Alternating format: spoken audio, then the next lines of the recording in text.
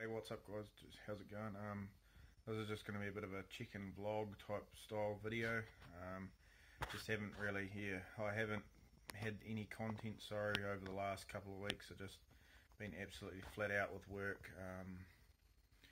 and just life in general. Had to go to a bloody course thing as well and stuff for studies I'm doing. So it's just, my days off have been pretty well buggered. Tried to go out hunting on my days off just the last couple of days, but the first day I went out, it just ended up being a drowned rat, and then the following day it was blowing its tits off, so that was a waste of time. But yeah, I just thought I'd just have a bit of a catch-up video, make sure everyone's doing well, and hopefully everyone else is maybe having a bit more success and getting out hunting a bit more than I am. But yeah, just also wanted to touch on this bloody virus that's going around as well. I know it might have been talked about a fair bit recently, but it is something that is on everybody's minds, I guess, and it's probably about the most widely talked about subject in the world at the moment.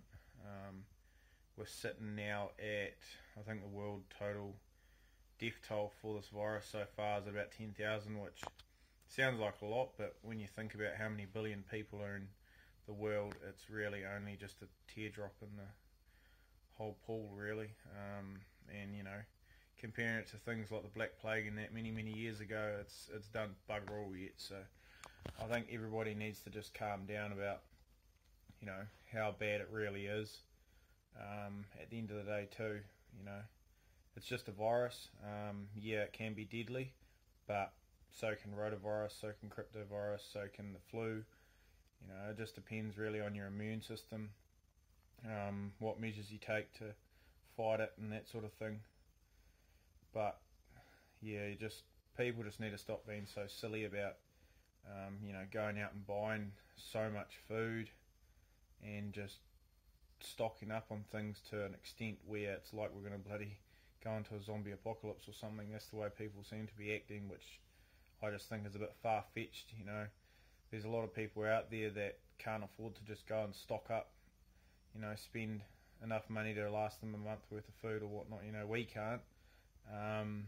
But that's where, you know, us hunters and stuff and fishermen and spearos and all of that sort of thing, I think need to step up to the mark. You know, this virus, as silly as it sounds, there could be a lot of good come out of this, for us outdoorsmen especially. Because you got to think that if the shops can't keep up with supply, there will be a lot more people that, you know, want meat or want fish or that sort of thing, and how are they going to get it if they can't buy it from the shop? And that's where, you know, us hunters and fishermen and stuff, we need to step up and be able to help look after, you know, our immediate family first, of course, and then, you know, start looking at your greater community.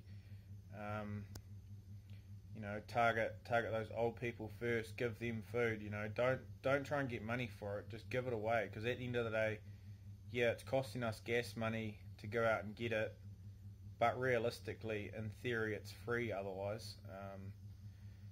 So it's not something, you know. I'm not trying to say that people should be making money off this virus, but I'm just saying that if us as hunters and fishermen can go out and, you know, get more than what we need and be able to give it away to people, it's going to shed a lot more good light, I think, on us, and it will hopefully in turn help, you know, get our reputation better in the general public.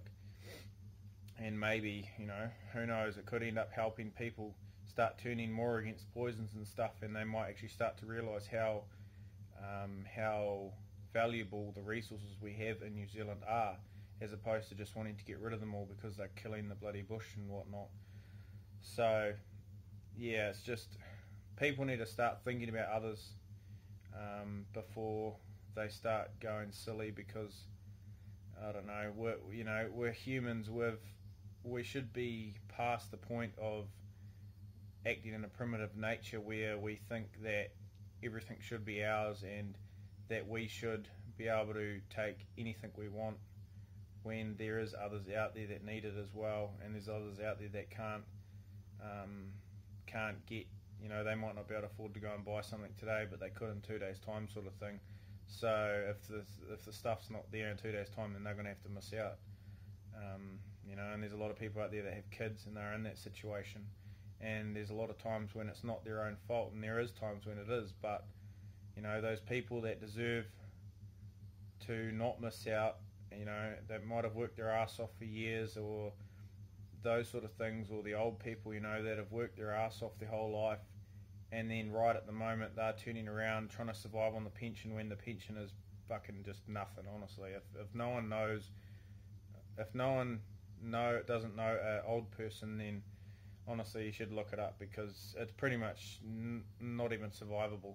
And that, you know, they're the sort of people I feel sorry for if they don't really have much savings, or their kids are bloody useless and don't supply for them and that sort of thing, you know. There's a lot of them out there, and we're coming into winter as well. You know, people that have wood or do wood, you know, cut your prices, or, you know, give old people wood that need it.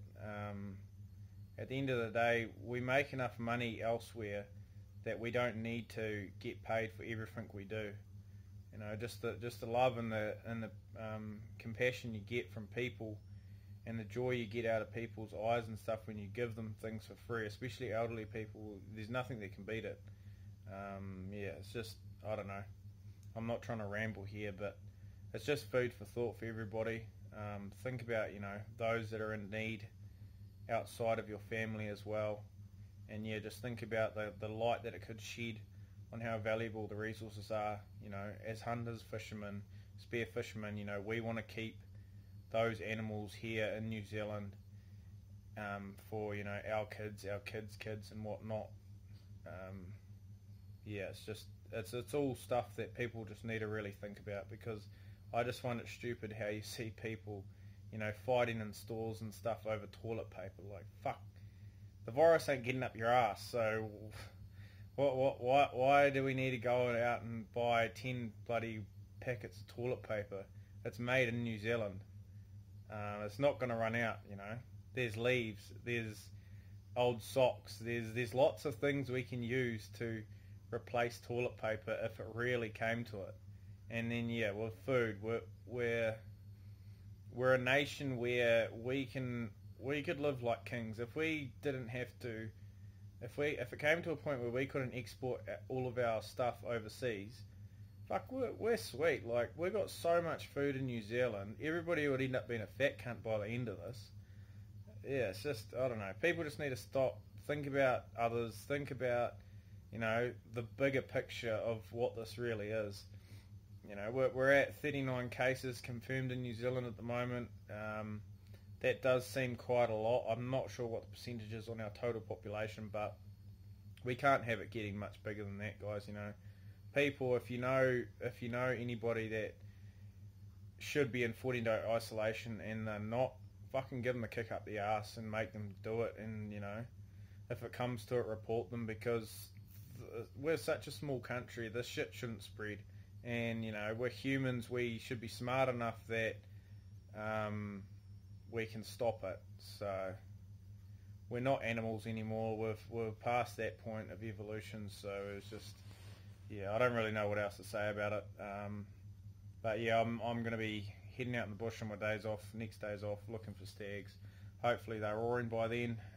But yeah, anybody else that's out there, if you can, you know, shoot more deer, catch more pigs, and just, yeah, catch more fish, all of that sort of thing, and try and, you know, give to others that need it and deserve it. Don't expect anything in return. You know, just giving stuff away to people should be more than enough payment for what it's worth. But yeah, anyway, guys, sorry to ramble on, but yeah, it's just food for thought anyway. And I will catch you guys in the bush on, I'll be out there next Monday. I'll be out in the bush. So hopefully everyone's going well. Stay safe, keep healthy, keep hygienic. And yeah, if anybody wants to contact me, I'll leave my email in the description below, or just drop a comment and that sort of thing. Everyone knows the drill. Yeah, anyway, cheers guys, I'll catch you later.